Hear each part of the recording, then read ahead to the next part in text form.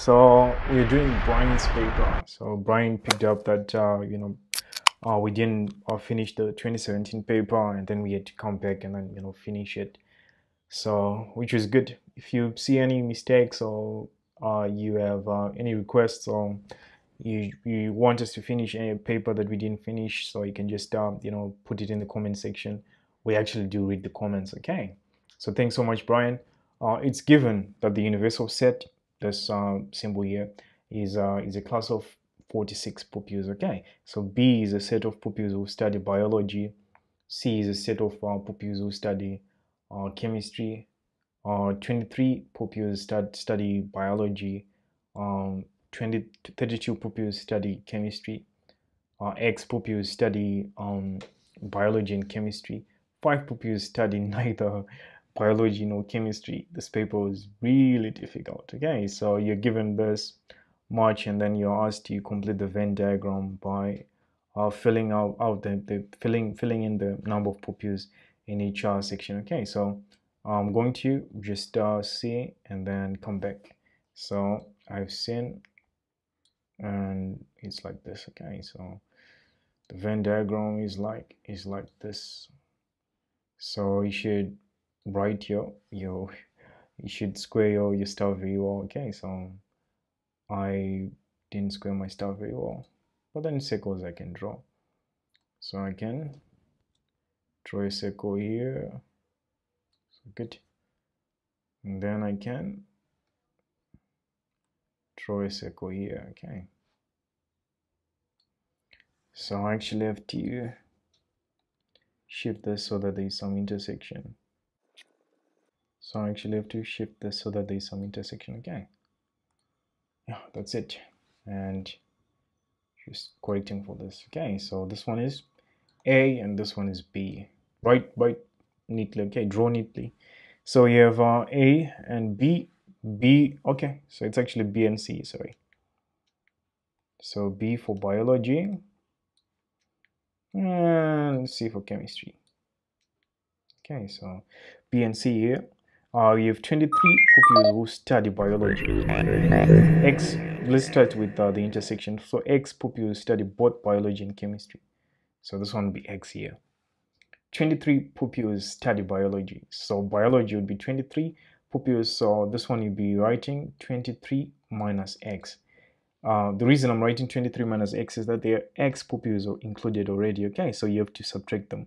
You don't need them in this. In other words, when you add all these elements here, you actually get the 23 that the students doing biology do. Okay, so 23 minus X plus X, you simply get 23. Okay, so this one is 32, so it'll be 32 minus X again, same as this one. Okay, so you're removing students who study both. Then 5 students study neither biology nor chemistry, so I'm having this. Okay, so this one was pretty simple. It was simpler than I thought, and that's essentially it. And you're asked to find X, the number of pupils who study both biology and chemistry. Okay, so you're told that the universal set is 46, so you can actually use that.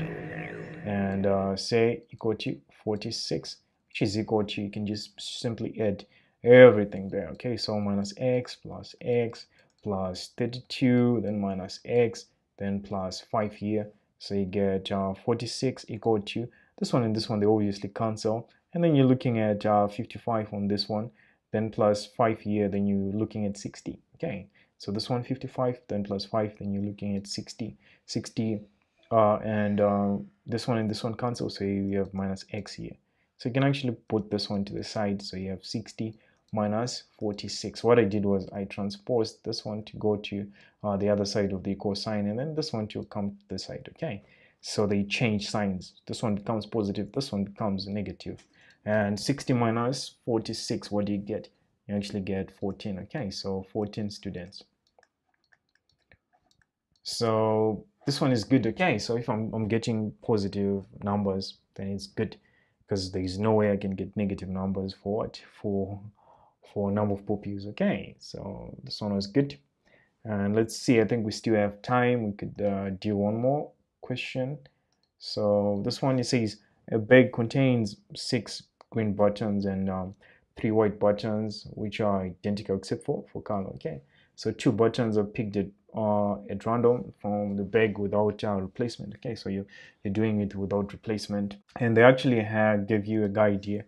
So this one is guide, so they are using G for green, and then they're using W for white. Okay, so I'm going to recreate the same diagram here since we have the information here. Okay, so it would be like this, and we'll be having G for green, and then green again, and then white. Remember, it's without replacement, and you'll be having white here, and then you're having green here, and then you'll be having white again. Okay, so here you're told that this green is 6, so this one is 6/9 in the first pick. Okay, so this one would be 3/9 in the same first pick. So the one way to actually reason this out is that these ones, they should add to 1 for each section, so they should add to 1. So 6/9 plus 3/9, you actually get 9/9, which equals to 1. Okay, so this one now we actually have 1 less. So after picking a green one, we actually have 5 left, and also the number of buttons would actually be 1 less as well, so it'd be 5/8. If you want, you can reason from the white buttons to say, oh yeah, I have 3 buttons, white buttons, so obviously they're still there all together since we picked a green one first, so it will be 3/8. Another way to do it is you just recognize that this is 5/8 plus this one in this section, so it should equal to 1. Okay, so that's how you do it. And then this one, after picking a white one, so we still have all the green colors intact, so here it should be 6/8, the total number. So this one would be equal to 2/8 since we picked the white one before. Okay, so this is how you complete the tree diagram. And then you're asked to find the probability that of picking at least 1 white button. So you should log. So this one will be G, so green. So this one is green white, which is good. This one is white green, which is good. This one is white.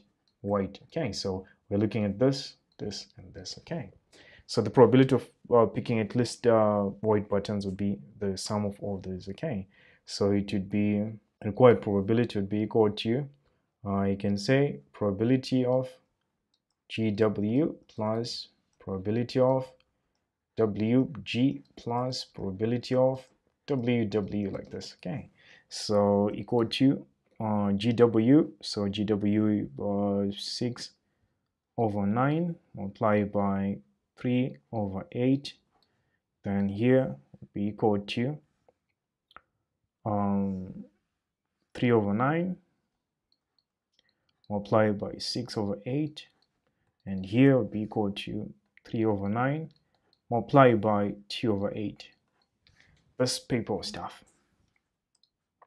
So here 3 into 3, 1 into 9, then you get 3. Okay, 2 into 6, then you get what? 2 into 6, then you get 3. Then 2 into this, you get 4. Okay, so which is good. So here 3 into 6, you get 2. 3 into, then you get 3. 3 into 3, then you get 1. Here you get 1. Okay, so here 3 into 3, then you get 1. Into this, then you get 3. 1 into this, then you get 4. Okay, so now I'm collecting my stuff.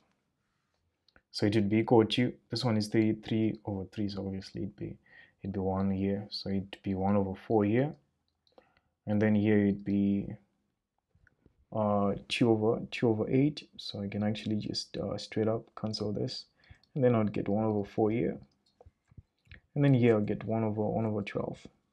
Okay, so 1/12 here. So I'm adding the stuff. So 1/4, the way that I like to do it, at this point is just fractions.